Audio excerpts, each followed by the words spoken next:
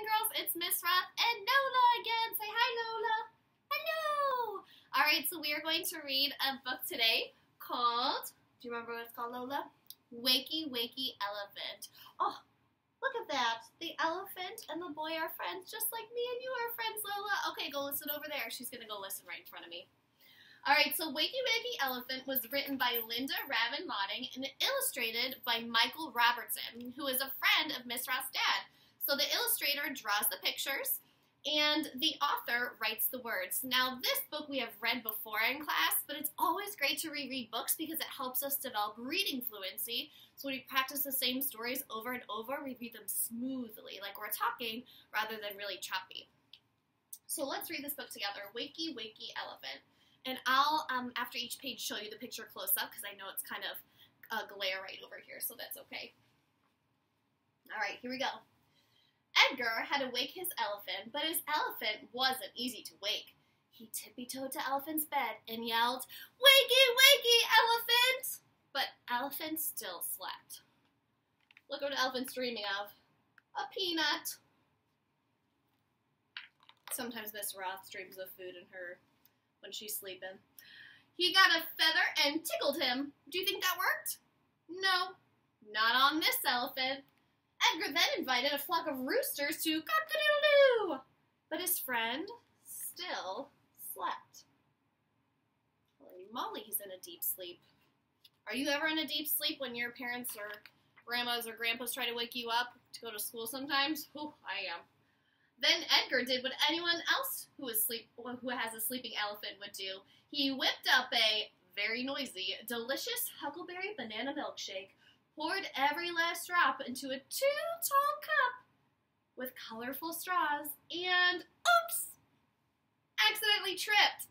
But Elephant did not wake up. Whew! He's still sleeping. I probably would have woken up if I had a milkshake spilt on my head. Edgar sent over a marching band to parade through Elephant's bedroom. Rat-a-tat-tat! But Elephant still slept. Edgar put a silly hat on Elephant's head, the kind with the itchy ruffles. And guess what happened? Ooh, what do you think happened? Do you think it finally woke up? Let's see, make a prediction. Nothing. So then Edgar did the cha-cha chicken dance on Elephant's bed, made confetti and threw it on him, the kind that usually made elephants sneeze, blew up balloons and popped them all, pop, pop, pop, pop, pop. But Elephant still slept. Holy moly. He's still sleeping. Oh, I know, Lola. I know. He's still sleeping. Come here. Come here. Here you go. So then Edgar said, "Shh. Let Elephant sleep. He looks so peaceful." Lola, come over here. I know you want to wake Elephant up, but you gotta come over here. No, he didn't say that, silly. Instead, he yelled, "Wakey, wakey, Elephant!" And then I hope he wakes up. Oh, he invited friends to come and tickle Elephant with a feather, march with a band, put on silly hats, throw confetti, pop balloons, and do the cha-cha chicken dance on his bed, but still Elephant slept.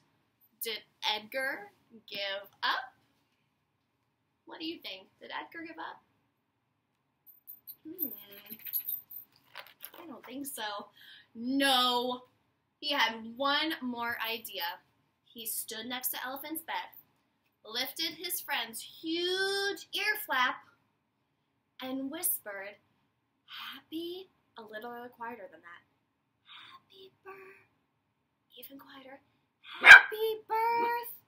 And before Edgar could even finish, I know, Lola, it's so exciting. Can you guess what happened? It says, don't turn the page until you've taken a guess. So take a guess. Do you think he woke up? Let's see. Elephant leaped out of bed. He did the cha-cha chicken dance, pop, pop, pop balloons, threw confetti, straightened his silly hat, and marched with the band because... Oh, he's finally awake. I wonder why he's dancing around. Today is Elephant's birthday. Sometimes elephants forget things like this and need a little help remembering. But the one thing Elephant never forgets is how lucky he is to have a friend like Edgar. Oh, what a sweet story. The end. Oh, look at them. They're sharing a huckleberry banana milkshake together at the end. Oh, beautiful. I love that story. What did you think, Lola? I know she was yipping the whole time. She was so excited to hear us read it. Hey, Lola, come over and say goodbye to our friends. Come on over. Oh, thank you. All right, what did you think? She said she really liked it. Do you like reading, Lola? Yes, I do. Do you want to read another book tomorrow? Really? Really?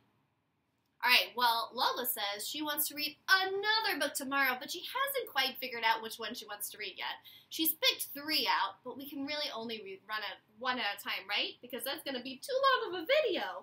All right, boys and girls, so tune in tomorrow for Miss Roth and Lola's story time. I'll see you tomorrow on YouTube. Bye! Say bye, Lola.